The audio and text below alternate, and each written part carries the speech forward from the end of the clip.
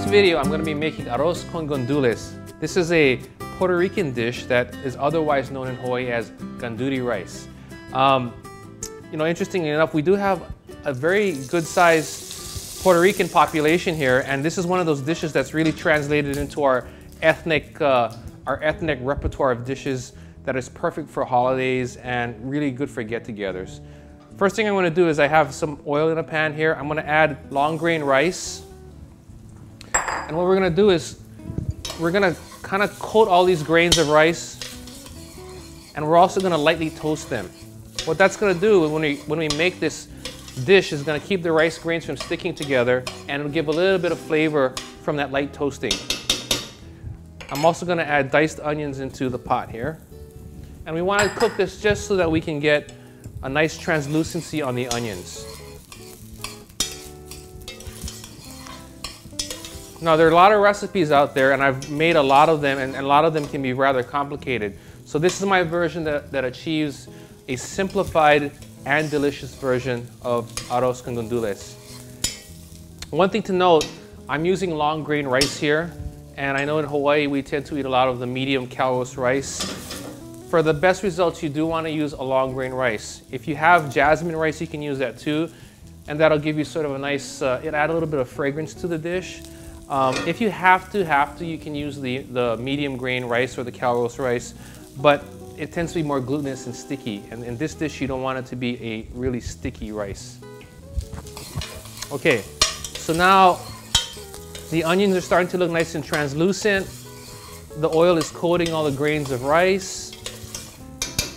I'm now gonna add, this is ground natto, or a ground annatto seed, which gives it a nice orange color and gives it some nice earthy flavor. And then we're gonna add some of what I consider the Puerto Rican secret weapon. It's sazon, it's seasoning spice that goes in there. I'm just gonna cook it and just coat the grains with that seasoning and the natto.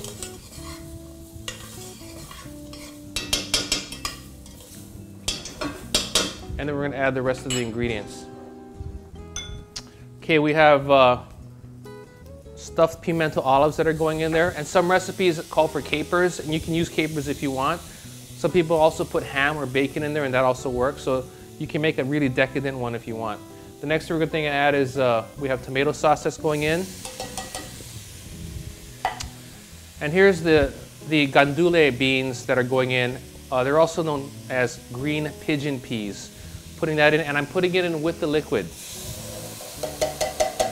Important to use the liquid because the liquid and the tomato and the stock we're going to put in are all calculated together as part of the liquid to make sure that the rice cooks all the way through and is not crunchy. Last goes in stock. Now I use stock because I always want to be building flavor. I want to add flavor on top of flavor on top of flavor. If you want to, you can use water, that's fine. It's just that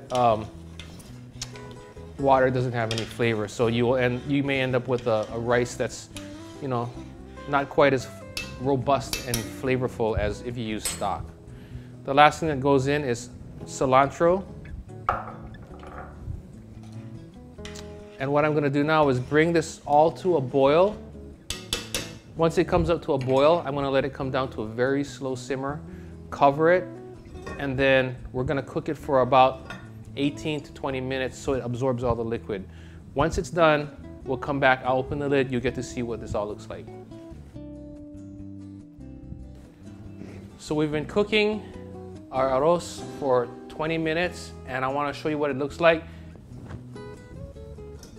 Here you go, looks awesome. You can see all of the flavors coming together. You know, it's still nice and moist. I'm gonna just lightly stir it so you can see what it looks like inside the pan. But what I'm gonna do is I wanna let it sit because it's finished the cooking time, but what needs to happen now is it just needs to sit and reabsorb and let all the flavors marry together. So typically once this is done, I do a light stir like this, and then I cover it back, and I just let it absorb and sit for another 10 or 15 minutes before I serve it. That said, we have some here that is finished already, and you can see I think it looks wonderful and delicious. I have some maduros, which are fried sweet plantains with it. And I just thought, just to like kick it up a notch a little bit, to freshen it, we'll put a little bit of fresh cilantro garnish on there. And I'm gonna tear a few pieces here, just really rough. Sprinkle it on the dish to give it some color. And there you have it. As we know it in Hawaii, Gandule rice, or as my wife calls it, Arroz con Gondules. Make this for your next party and make lots of friends. For this recipe, visit us at foodland.com.